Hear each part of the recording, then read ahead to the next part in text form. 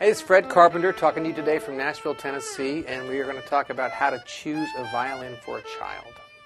Okay, for materials needed in choosing a child's violin, obviously a selection of instruments and a yardstick.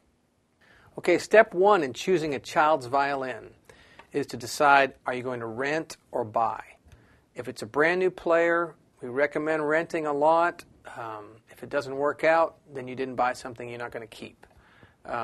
If you're going to fit a child who's been playing for a few years to a violin, you probably already own. You'll need to trade up and buy the next size up.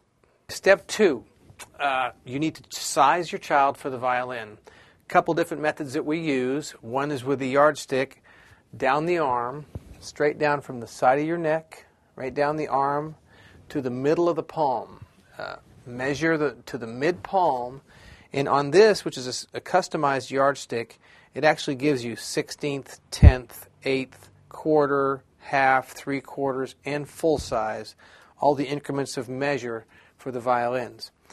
If you choose the right size, another way that we look at it is with the arm extended completely out, when the fingers come around the scroll, they should be able to come around the top.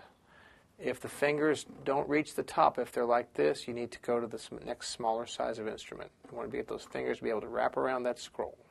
Okay, so step three in choosing a child's violin. Now we've decided whether we're renting or buying. We've already figured out what size they need. Now we get into the skill level. How long has the child been playing? If it's a brand new player at 10 years old, they just need the entry-level instrument. If it's a 10-year-old that's been playing for 5 years already, they'll be able to get more out of an instrument that is more valuable and is just a better sounding instrument. So that's obviously a choice that, budget restraints have a big factor there anyway. So whatever you're comfortable with and whatever you think the child needs at that playing level.